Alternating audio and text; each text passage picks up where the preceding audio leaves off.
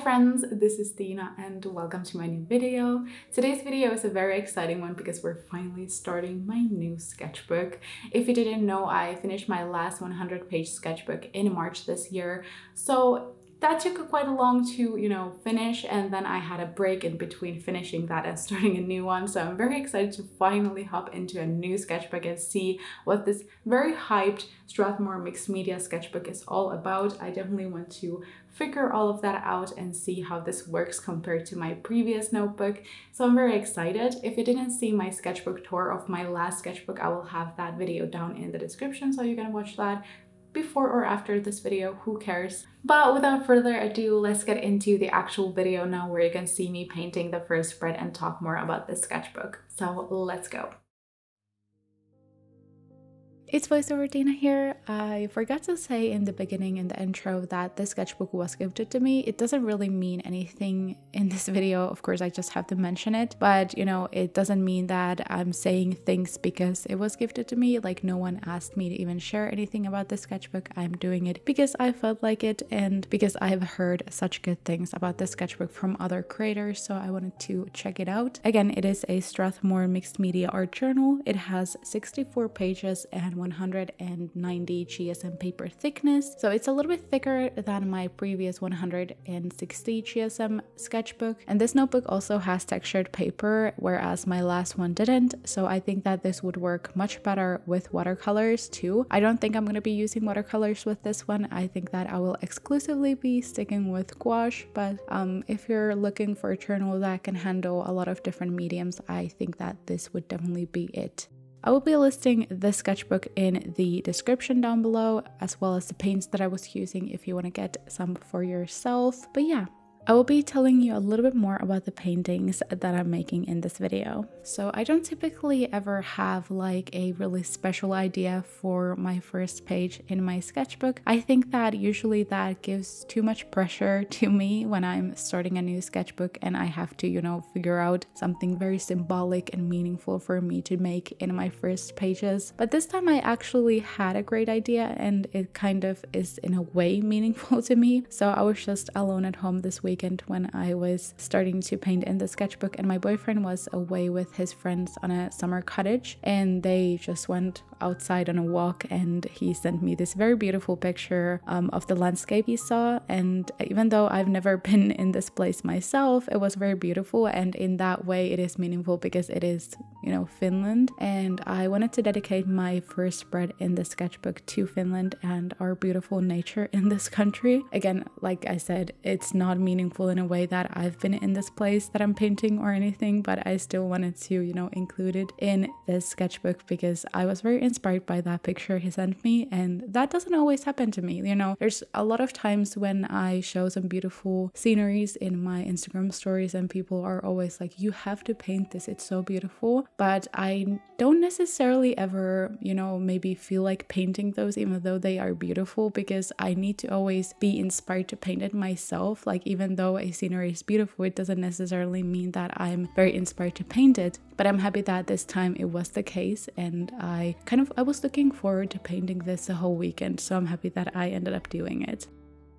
So I think I shared this picture on the screen at some point, but I can do it again now. So yeah, in this picture there was a little bit of water and a little forest in the back, and then some little islands and greenery in the picture as well. It also had, of course, this beautiful flower field, so I was excited to do that because I haven't actually painted flower fields that much in the recent months, so I was excited to do that. I honestly have not really even painted that much, period, because I've just had a little bit of a break and I've just been really busy with everything. Like, I absolutely love painting and it's one of my favorite things to do, but I just haven't found the time for that, which has made me really sad because, of course, I would love to do my favorite hobby more. So yeah, I'm happy that I was able to start this new sketchbook because I definitely felt that I was in this weird in-between state of, finishing my sketchbook and knowing I will start my new one soon, but I just didn't have an outlet for painting. I definitely noticed in the last year that I I love painting the most in a sketchbook, and I think that that is like my favorite outlet for painting. I have not painted that much ever in like just random paper sheets, and I don't know, I just love this satisfying feel of painting inside a sketchbook where you can just flip through the pages and you can see all the artworks at once without having all of your art just scattered around your apartment or your cabinets. I just love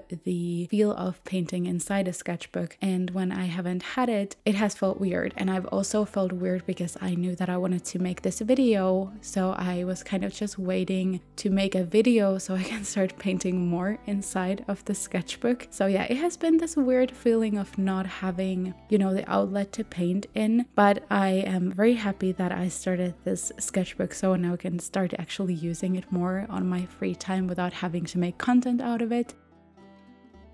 By the way, I'm really sorry that the lighting is really bad on these clips of me painting the first painting. The colors just look a bit off, and you know, I just had a weird setting on my camera. Each time that I had my hand on the frame, the whole clip just became so light. So yeah, I could not really fix that in the editing part, and I know that it's also not really that bad, but I still just had to mention it, so yeah.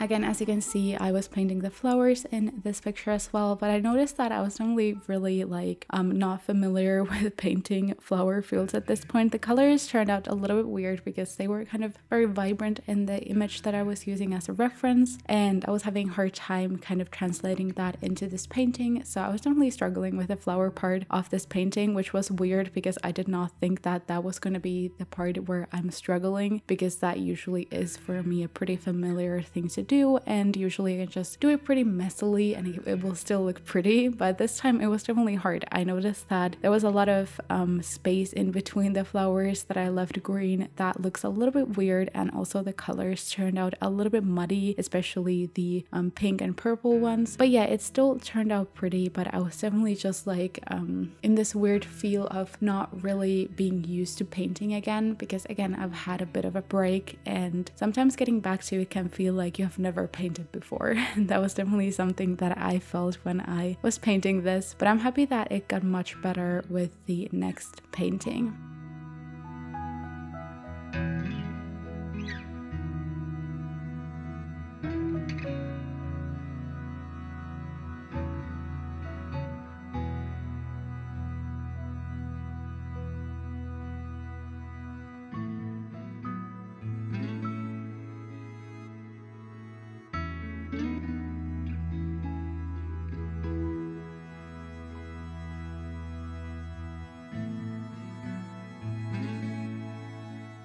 By the way, this is something that came to my mind when I was editing this video, because I've seen a lot of people do this, but I haven't personally done it myself. Would you be interested in seeing like a long version of some of my paintings on maybe on Patreon or something? Because of course, every time that I'm filming videos like these, I have a lot of footage that you cannot necessarily see. Like either the video is very sped up, or I have to cut some things out of it to, you know, keep it shorter.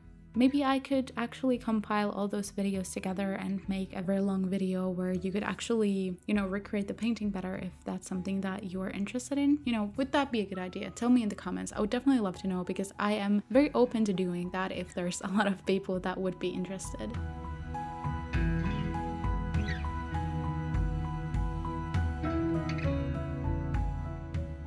But yeah, this is the painting all finished. I think it turned out really pretty, and I'm happy that I did it, because again, it kind of sparked my joy with painting again, and I'm very happy with that, of course. So now we are going to be painting the next page here, and this is a much more meaningful painting to me personally, because it is a picture that I've taken at my parents' backyard. You know, I lived in this place for many years before I moved away to my first own place, so it's a very meaningful thing to me. And of course I love the Finnish sunsets and the summer feel in this painting, so I definitely wanted to, you know, bring it alive with this painting here. What's fun about this picture that I'm painting here is that the boat that is in this picture is actually built by my grandfather many years ago. And I think, if I'm not mistaken, I'm sorry if I am, but I think that, you know, he was making a lot of boats for sale and this was sold to someone, and then like so many years later my father actually found it on sale, or that someone owned it, and we bought it back, and now we have my grandfather's old built boat, and it's a very pretty one, and I loved painting it in this picture. And I love that it has that kind of orangey wood tone. I don't know anything about boats, but the downside of it, and it looks really pretty, and I love the pop of color, and it definitely fits the scenery really well as well. So yeah, overall this is a scenery that I've seen a bunch of times in my life, and I'm happy that I was able to turn it into a painting, and I think that it actually turned out really pretty. In the end, I actually think that this is one of my favorite paintings that I've ever done. And overall, I think that it's always hard to turn a meaningful picture into a painting, because when you have seen that scenery many times in your life, you might be a little bit more picky and you might see the details a little bit differently. So it's always a little bit hard to start painting something like that, but I'm happy that this time I actually for some reason was in the best mood possible for this painting, and I definitely wanted to focus on the details a lot and just make sure that I bring this scenery alive in this painting, and I think it turned out really pretty.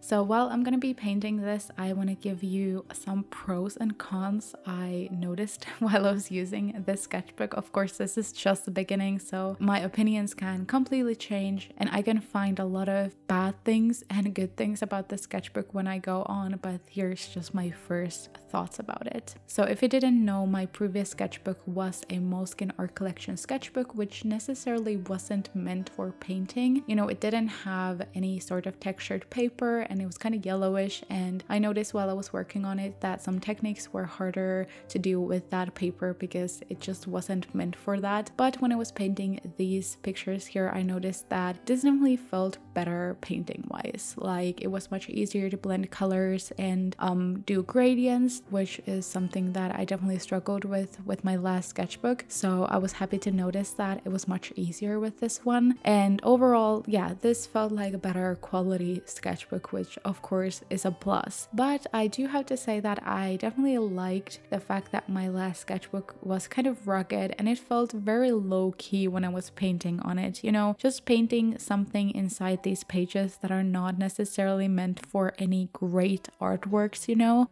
I think that it just felt like it was much less intimidating. I don't think that painting in this was intimidating either, but I feel like if I would have started with this sketchbook like many years ago when I was starting to use my last sketchbook, I would have felt a little bit differently, because in the end I definitely started to appreciate the fact that my last sketchbook was so rugged and kind of bad for, you know, using it with paints. But that's just my own personal opinions about the sketchbook. You know, that probably doesn't mean anything to anyone else, but I just wanted to point that out. There's also a couple of little things that I noticed about the sketchbook that are not necessarily cons, but are just some things that I need to get used to. So my last sketchbook had rounded edges, and I kind of like that. I've always just had rounded edges in pretty much every single notebook or bullet journal or sketchbook that I've used previously. So the fact that this has those sharp edges is a little bit weird, and I definitely have to get used to that, but you know, it's not that big of a deal. Another thing is that the sketchbook doesn't have an elastic band at all, and I know that that is kind of like an easy thing to buy yourself and add to the sketchbook, so I don't think that's a big con or anything, but I definitely feel like that's something that I might need later, because at least my previous sketchbook barely stays closed when I have filled it with, you know, gouache paintings, and the pages start to wrinkle a little bit. So I wish that this had it, but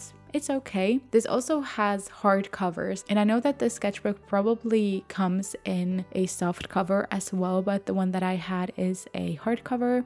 And I noticed immediately that when I took it with me somewhere, it already got some dents in it, which is not a big deal. I don't care about that personally. But yeah, it's just something that happened immediately, and that didn't happen almost at all with my previous sketchbook that had still hard covers, but a little bit softer, if that makes sense. So yeah, I definitely immediately got some little dents and marks in the covers, but it's okay. That might bug someone. So if you are someone that takes your sketchbook everywhere and you don't like that, maybe this isn't for you. I also think that it was a little bit harder to get it to lay flat. You know, the covers laid flat, if that makes any sense, but it's hard to get the pages to stay open because they would like to close. So I don't know if that's something that will also get easier when I use this more, but I definitely noticed that it doesn't necessarily lay flat perfectly as I would hope. So I guess with that, I kind of focused more on the negative things, but again, they are very small and they're not necessarily anything that, you know, make me dislike this notebook. And I think that the one plus side is definitely overriding all of the